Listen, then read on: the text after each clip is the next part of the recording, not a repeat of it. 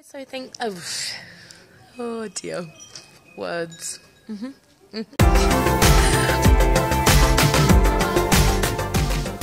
Alright, so at the moment we're in Tondobayashi, which is kind of in the south of Osaka, and given that last weekend was Hina Matsuri, this area kind of, it's the old area, if you can see like the buildings behind us.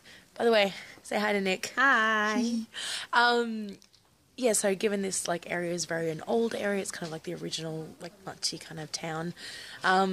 They've done a heap of like open houses with like original displays for the Hina Matsuri, so the dolls and everything. And I don't know, I thought it would be really fun to kind of check it out. So yeah, I thought I'd take you guys with us. We thought we'd go for a bit of a wander. Yeah, let's go. Yeah, the dolls are always so beautiful, and I think a lot of these are very, very old and very kind of traditional, I guess, maybe handed down from generation to generation. I think a lot of them will be, yeah. Like it's really, really typical of this kind of festival is stuff like that. So. They hold on to them for family and hand them down for generations, so it's pretty cool. So let's go take a look.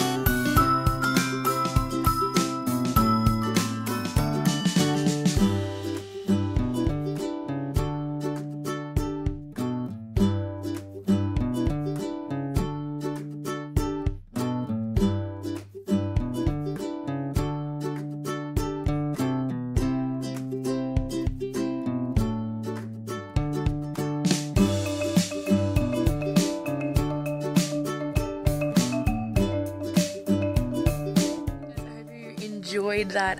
It's just something really fun and really casual. This is the first time I think either of us have ever been here. The words. Yes. It's just a really lovely chance to like get out of the city and go for a bit of a wander around, kind of older, you know, kind of out of the way place that I think a lot of tourists tend to go to. So if you're in Osaka at this time of year, yeah, check out these kind of events.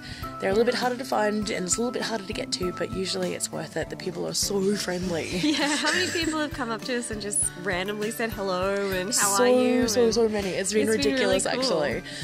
But it's so much fun. So yeah, anyway, we're gonna probably start heading home. And yeah, hope you guys enjoyed it. See you. Bye.